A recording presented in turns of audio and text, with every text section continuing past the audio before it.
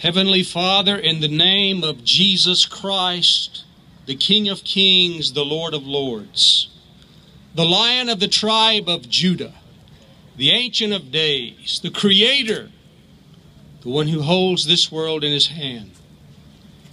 We come to You tonight, Lord, with heavy hearts, and we pray that, Lord, You would do something to stop the great tragedy that's taking place in Iraq. Lord, there are people in power in this nation who could have stopped this long ago, and they did not. And I pray, Lord Jesus, that You would work upon them. You would make them care. You would make them act. You would make them speak out. You would make them in this.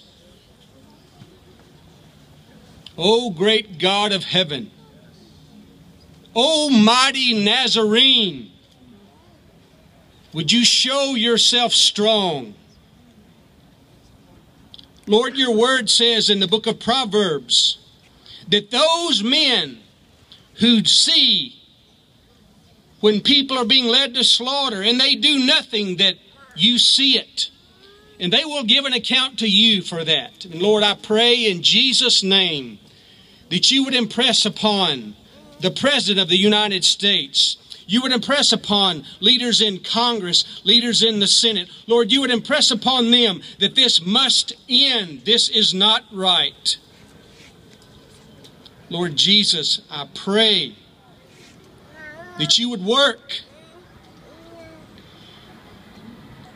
Lord, we know that You have a special and peculiar love for the Assyrian people. We have an entire book of the Bible, the book of Jonah, that shows us that You love them.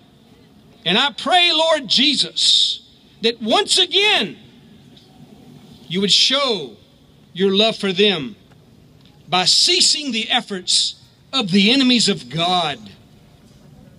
And I pray this in the name of Jesus and for His glory. Amen.